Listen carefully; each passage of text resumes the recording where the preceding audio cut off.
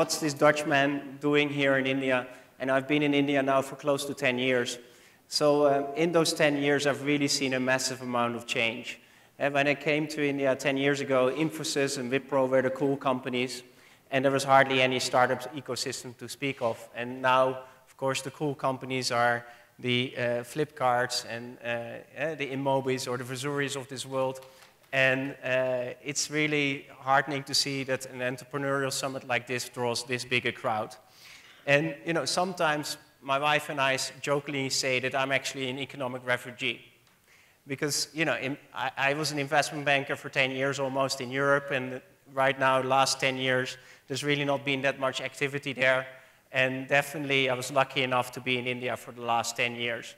But the beauty is, if you look at tech M&A in India and how the ecosystem is developing, then the next 10 years are going to be even more exciting. And I won't go through this in too much detail, but really the story of tech M&A in India is the key shift which is happening is that, as I said, when I came here 10 years ago, the story in India and tech was IT services. Now, if you look at the last 4 or 5 odd years, and especially the last 18 months, all the money has gone into what we call IP-based tech, so it's either internet or it's software companies. You know, if you actually look at just the last 9 months, almost 90% of the investment dollars of investors have been going into either internet and software. But then if you look at what's happening on the M&A side, IT services still rules. More than 3/4 of activity and value is still generated on the M&A side, IT services companies. And this is, of course, just a situation where there's a whole pipe of an inventory of Indian internet and software companies building up, and most of those haven't reached the stage or the maturity level as yet where you can see M&A. So, you know, whilst as an economic refugee here, I had a good first 10 years. I'm very excited about the next 10 years because I know that there's such a big inventory building up. So, you know, something else which is an interesting observation, I think on the left-hand side, all tech companies which have raised a lot of capital. And on the right-hand side, we see a list of tech companies which have actually seen an exit over the last 3-4 years. And this is taking out the IT services part, only focusing on internet and software. And I'll bet you that everybody in the room knows the names on the left-hand side, but the names on the right-hand side, many of those are not so familiar to everybody here. And that really tells us that when it comes to internet and software, a lot of the investments have only happened in recent years, and a lot of these companies are still in the process of maturing. But what it also tells us is that historically the Indian ecosystem hasn't been able to produce very big outcomes. And a lot of these outcomes, I personally led the sale of Tutor Vista to Pearson for 200 million. It's one of the largest M&A outcomes in the last 4 years for India. So clearly, the venture capitalists and the private equity community here in India now do believe that the Indian ecosystem can create $1 billion exits, because at the pricing at which they're starting to invest in the companies on the left here, if they don't get $1 billion outcomes from quite a few of those, they will in due course be out of a job. So clearly, besides us being enthusiastic about the opportunity, as an investment bank, the investors are really starting to put their money where their mouth is. But the big question is, of course, will India deliver? Then I think this is also a question which we often get asked. Yes, there is a lot of activity happening, but are the global majors starting to wake up to India? And slowly we are seeing some IP acquisitions happening, but all of these, which are here, they're sub $30 million deals. So these were mostly small acqui-hires, tuck-ins. But yeah, the good sign is some of the global majors, technology majors, have started to dip their toes in the water. But yeah, it's still early days. Now, this is really the heart of the story. Right now, a lot of dollars are going in, and this is the last 3 years. $3 billion was invested in internet and software, and if you take the count after this year, it's going to be even more than $5 billion, because this year is such an exceptional year. And if you then compare it with an ecosystem like the US, of course, it's still a tiny ecosystem, But maybe the better comparison is to look at Israel. And if you look at Israel, then you can see that from an investment standpoint, lesser dollars are going in, only half. But then if you look at what the ecosystem has been throwing off as M&A exits, that's almost 7 times of what India has produced in terms of exits.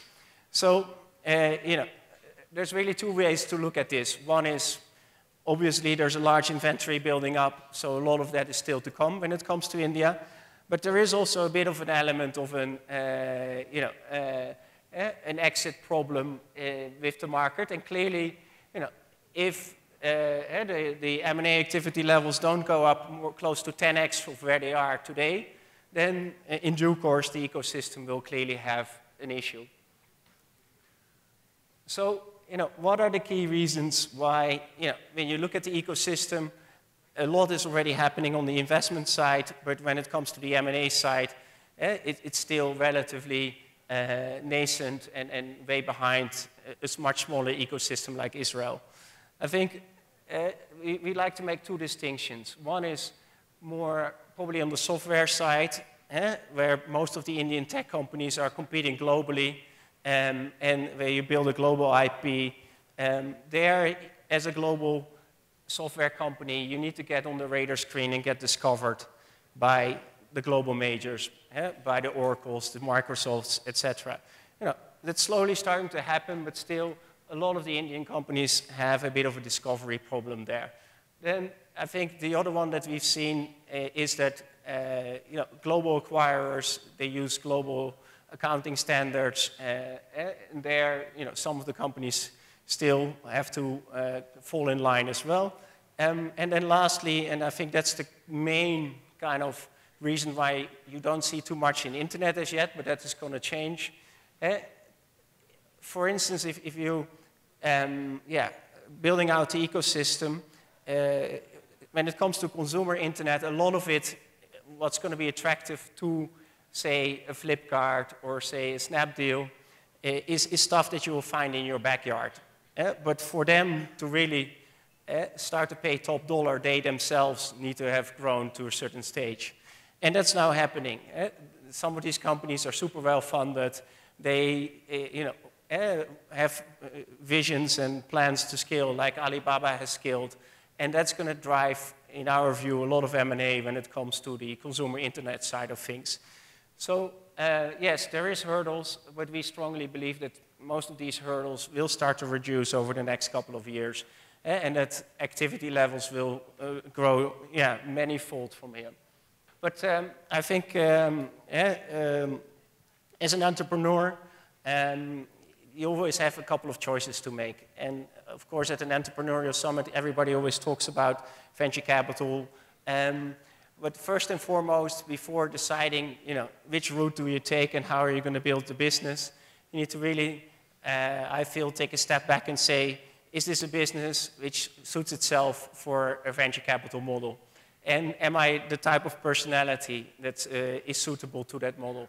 Because there is this kind of situation where VCs would want to put you on steroids, and you either quickly grow and create a big success, or you fail and you pivot from there.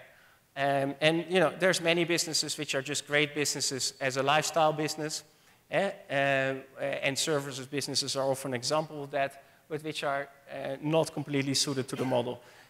If you are in a business which is suited to the VC model, then my current advice would be use the current market environment. It's as frothy as it is. I've seen a couple of boom-bust cycles. I went into technology M&A in early 2000 during the first .com boom. I would say that the amount of frenzy that's there right now in India is almost comparable to what I saw. There's better fundamentals, so I'm not saying that we'll see what happened in 2001, but clearly the market is frothy, and this is as good a time as any to take in capital. But still, keep in mind that whenever you take in capital, it's like the first innings of a test match. The monkey to deliver an outcome is on the entrepreneur's back, and ultimately, that's when the match really finishes. So and that's the last one, what most investors have also seen and what most entrepreneurs are experiencing, often it's easier to get a next round of capital, but getting that exit down the line, which is the ultimate outcome, getting your company listed in either India or the US, or doing a blockbuster M&A can be a lot harder. So really, if you're not as hot as something like a WhatsApp, which is something which is so unique that that's a company which gets bought, it's not a company that gets sold. But if you're slightly less hot, then you need to start planning for it. So net, I think the next 10 years are going to be even more exciting for the Indian ecosystem. To go to the next level, we would definitely expect that M&A levels will start to pick up. And if they don't, then I think a lot of the VC crowd here in the audience and the likes of ourselves as well will be out of a job.